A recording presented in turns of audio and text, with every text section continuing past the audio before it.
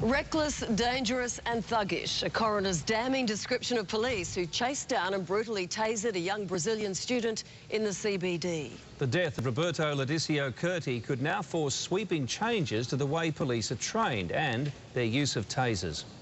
Let's go straight to Gabby Boyle, who's in Surrey Hills, where Mr Curti died. Gabby, what action has the coroner recommended?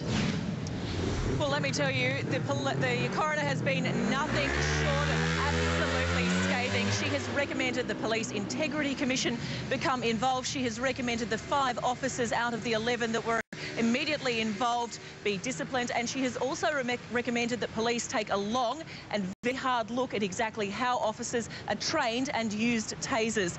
She has said a 35-page recommendation report be issued.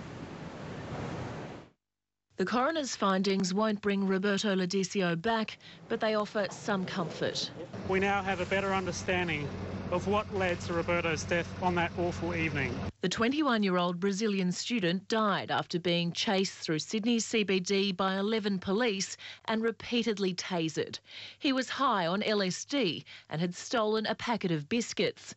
Today, the coroner delivered a scathing assessment of the police response. Some of them did demonstrate an abuse of police powers, in some instances even thuggish, and the actions of some of the officers were just that: reckless, careless, dangerous and excessively forceful. She called the situation wild and uncontrolled, a frenzy and abhorrent. An almost ungoverned pack mentality, like schoolboys in Lord of the Flies, with no idea what the problem was or what threat or crime was supposedly to be averted, or concern for the value of life. The coroner also found officers had conveniently forgotten, were unhelpful and less than credible when giving evidence.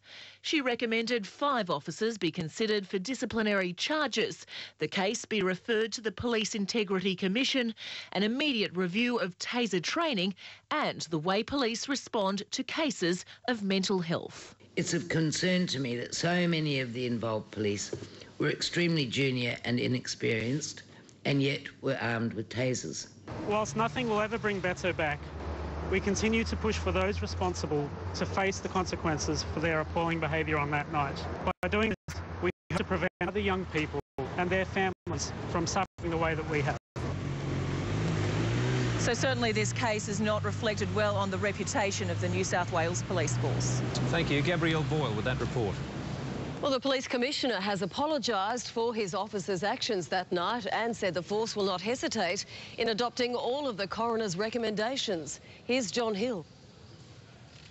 With the police force under fire over misuse of tasers and the needless death of a young man, the Commissioner offered his condolences to Roberto Curti's family. When somebody so young dies, it is an absolute tragedy, and our hearts and thoughts go to the family at this stage. 3 years after tasers were rolled out, the Commissioner was forced to accept training in their use wasn't up to scratch. The report is quite scathing. That's the reality. We live with what the coroner has given us. We will go forward.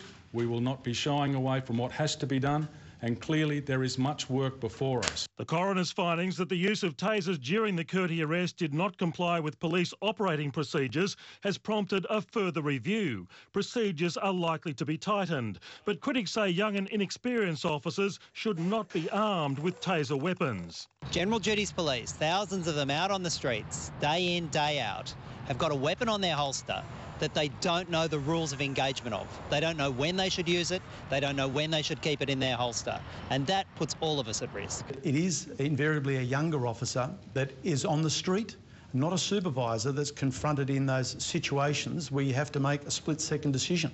The police union says the use of tasers should not be restricted. Tasers are still an extremely valuable tool in regards to policing and keeping the community safe.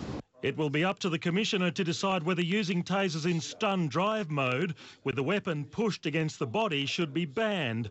While the coroner stopped short of recommending police involved should be charged over the death, their actions have been referred to the Police Integrity Commission. None have been suspended. Now, those 5 police officers adversely named by the coroner are expected to go before the Police Integrity Commission. Today, they've had their accreditation to use a taser cancelled. Thank you, John Hill at Police Headquarters.